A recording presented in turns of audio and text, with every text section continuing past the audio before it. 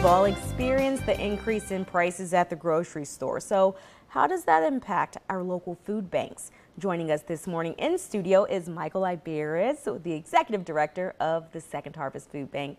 Michael, good morning. Good morning, Melina. Thank you so much for joining us. It's always a pleasure to be here with you. Yes, right after Easter. Hope you had a great Easter. But let's just dive right into it. What are you seeing now at the food bank?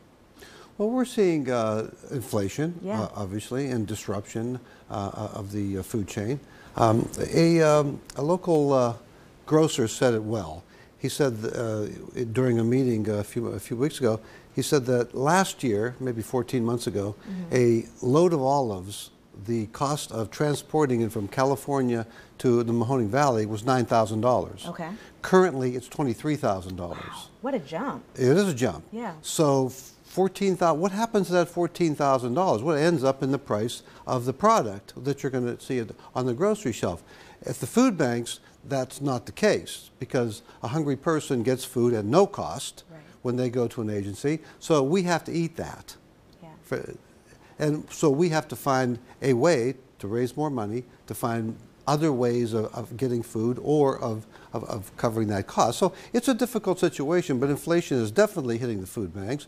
We in the state of Ohio, there are 12 Feeding America food banks, 11 counterparts to us, and we're all in the same boat. Yeah. We're all about 30% down in the amount of food that we have now as opposed to last year.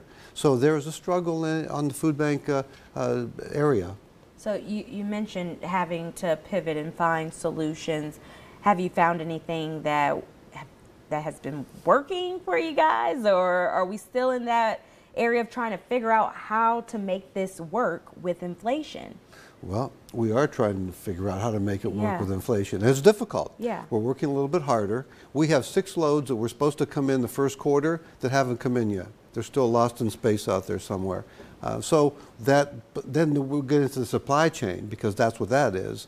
There's product that is not available. We place an order for various foods, and the wholesaler or the supplier says, well, we don't have that many. You're going to have to wait until we get more product in. And the grocers are having the same way. The retailers are having the same issue. So food banks are experiencing, without question, inflation. However, people that are coming to our pantries are going to continue to see food at no cost to them, and we're going to continue to work as hard as we can to mitigate the situation. Now, has the demand for food spiked again since, you know? Unfortunately, it has. Yeah. Guess where? With senior citizens. Wow. Many just visualize this. This is a senior citizen, maybe they retired 20 years ago. Right. They have Social Security, maybe a pension, maybe not a pension. And they're going to the grocery store and they're seeing that significant increase in costs of food. What do? So many of them are coming to a food pantry. And so our pantries, 160 strong in Columbiana, Mahoning, and Trumbull County, are welcoming them, and they're helping them as best as they can. And we're going to continue to do that. Our staff and our volunteers are going to continue to work very, very hard to make sure that people in the Mahoning Valley that need food are going to get food.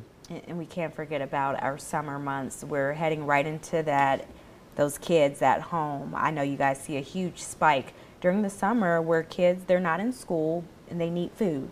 That's right. Yeah. That's right. And it's going to be difficult, but we'll keep you posted. Yeah. So tell us, how can we help those who are fortunate enough?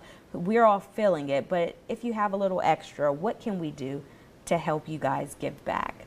Well, obviously, funds are number one, because that helps us to purchase food that we need, as well as cover these transportation costs. Because not only have we seen a 40% increase in our transportation costs, but now we're starting to see add-ons. We're starting to see fuel adjustments on our invoices. So we're starting to see the pinch there.